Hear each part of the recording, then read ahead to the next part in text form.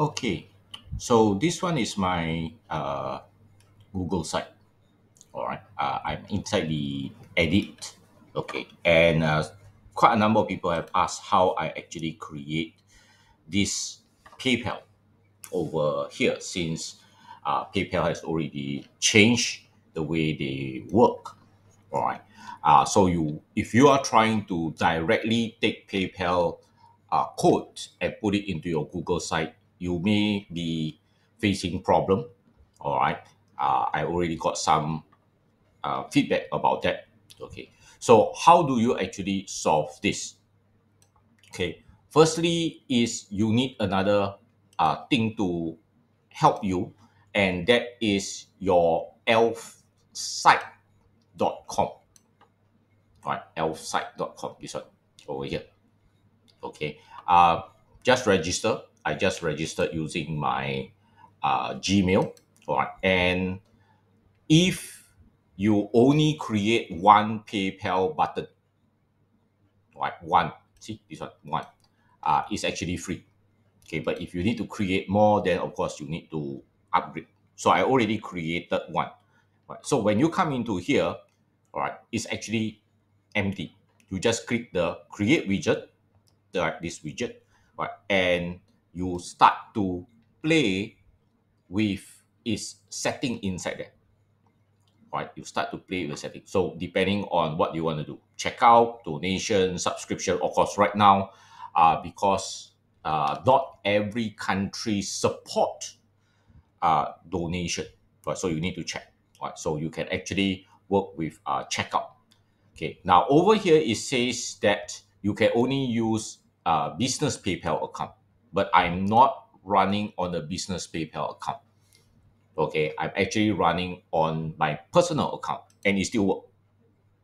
All right. So very simple. You set all the currency, okay, the localization, all right, the price. Okay, so I set as 10 US dollar. Do you need shipping, tax, etc. Right.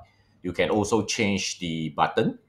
All right. So I'll leave it up to you. So if you do not want the word donate, you can do something else. I don't know. Okay. And of course, it's start.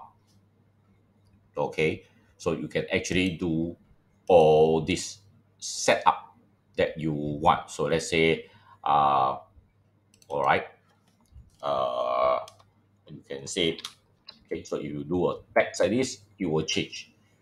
All right. Okay, so let's say, all right, like this. Okay, so you can change the style, you can change the text, up to you. Right, really, really up to you. And once you are done with that, you click the publish. Okay, you click to publish. You need to publish this first. So you need to publish this. All right. Then when you close, you get back to here, you should see your widget.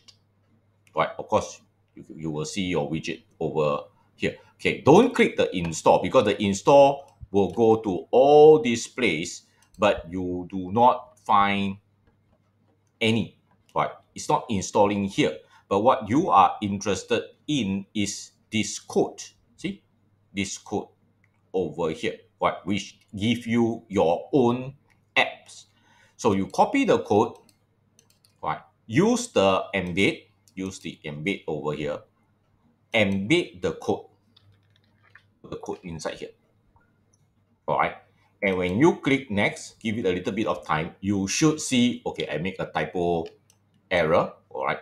Okay. You should see this. Then all you have to do is insert and adjust it. Okay. You just need to insert and adjust this itself.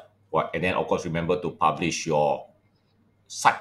Okay. So actually it is inside here. Right, is actually inside your elf site. Okay, let me just fix this error here. Okay, and publish and close. All right, then of course, okay, go and get the embedded code. All right, either inside here, inside the install, or you can get the embedded code over here. It's the same all right, and put it to your Google site. That is all. Right, then your problem will actually be solved.